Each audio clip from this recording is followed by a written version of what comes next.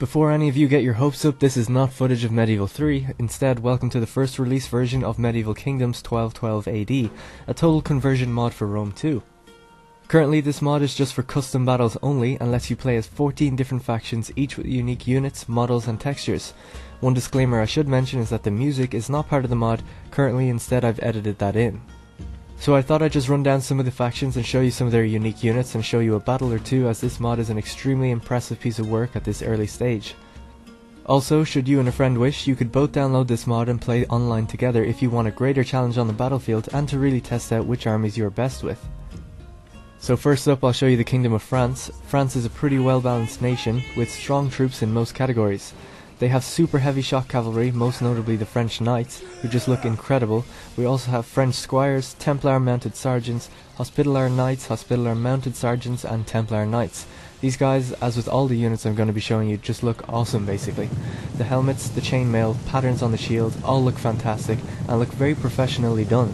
There are a couple bugs with some units like the skins popping on and off, but it's pretty rare to see and I only ever saw it on 2 units in total. Some infantry for the French are Pavesiers, Chatelains, Men-at-Arms and Mercenary Heavy Infantry, which carry these awesome looking axes. There are more, but in the interest of time I'll just move on to another faction.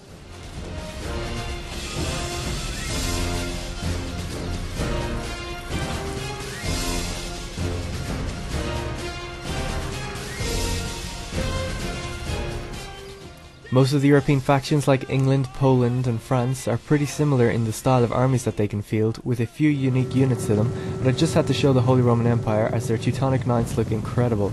Their charge just feels powerful and their Imperial Knight counterpart look amazing riding into battle also.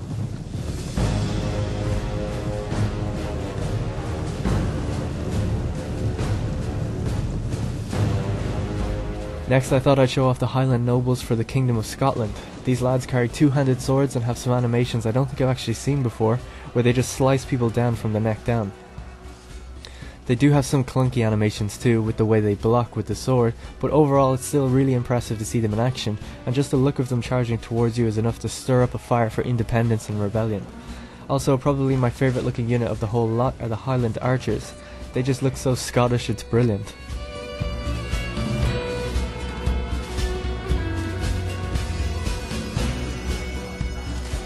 Heading south into Latin territory is the Republic of Venice. The Venetians seem to be infantry focused for the most part, with the Venetian heavy infantry being the staple of the Venetian army. I'm not well versed in medieval weaponry, so feel free to educate me in the comments, but they carry long spear-like axes basically, and their Stipendiarii infantry carry long maces, really making them stand out from other nations. The Venetians were my favourite to play in Medieval 2, and it's nice to see that they are being represented again with such a high level of detail. Moving further on into Asia Minor, we have the Empire of Nicaea, which are a successor state of the Byzantine Empire. These guys have a really distinct look to them, almost a cross of mainland Europe and Eastern cultures that combine the standard chainmail sets and shields with more Eastern style helmets and weaponry.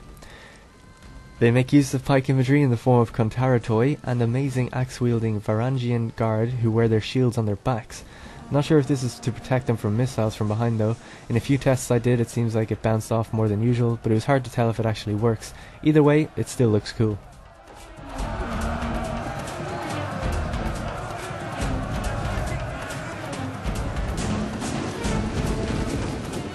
Lastly, I'll show you the Mongol Horde. The Mongols are probably the most impressive units to look at in the game. Their armour, weaponry and faces are totally unique and extremely impressive. The attention to detail in the armour is remarkable, even down to the different chainmail sets for the horses themselves. The light variations of troops have a more cloth style gear, with those traditional furry hats. Again, I tried to look up the name of them, but furry hat was the best I could find. The Mongols themselves, while looking impressive, I feel are a bit underpowered at the moment. I've tried a few times to win battles as them with their numerous horse archers, but I just can't seem to do enough damage to the enemy.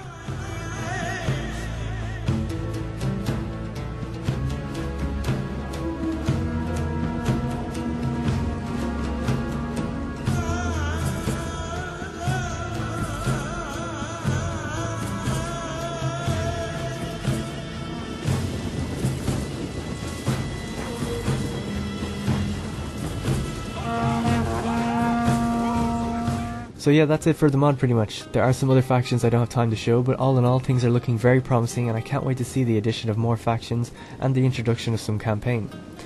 My only caveats that as a previewer I have to point out are that the unit cards are really hard to distinguish between, as some of them are just Medieval 2 unit cards that have been stretched. I'd love it if someone like Bull God or Normal made variations on the unit cards. Also, there are no abilities yet on most of the units in the game, which actually makes the longer battles of Rome 2 less satisfying to play. And lastly, the sounds of units still cry out their previous names, which is a shame. Hopefully they can mute that, but I'm not sure if it'll ever be achieved. Either way, it's a small price to pay to essentially have an updated Medieval Total War game. Big thanks to the mod team for their hard work and for sending me this early. The mod team consists of their leader, who's also a unit designer, Warman222, LTD, Grudge NL, Brevime, Lord Giovanni, Rafkos, and Warmonger.